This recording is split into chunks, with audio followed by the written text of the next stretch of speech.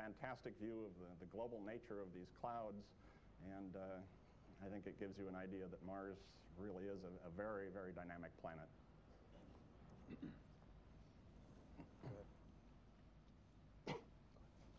Winter and also the temperatures, you talked about 40-degree differences from what to what? There really are two distinct climates of Mars. There's a climate of Mars when Mars is nearest to the Sun, and there's a climate of Mars when Mars is furthest from the Sun. We have two pictures of Mars here. On the left, we have a color composite, both taken by HST on March 30th. You can see we're back to the cold, cloudy state. The dust has been swept clear by the clouds. We have a very, very cloudy atmosphere.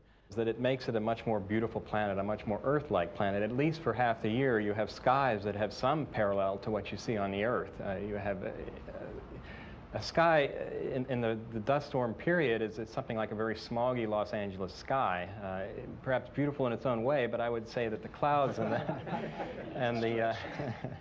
the clouds in the very dark bluish sky, I think, make it much more Earth-like, at least emotionally.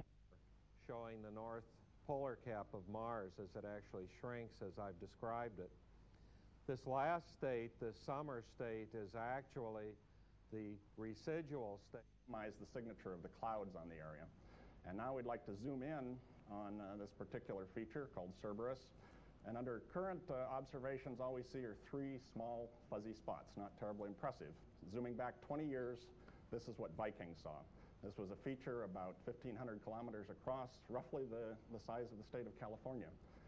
Well, as spectacular as these images are, and you've all seen them, they also provide us an unprecedented capability to actually forecast and understand something about the atmosphere of Mars before we get there.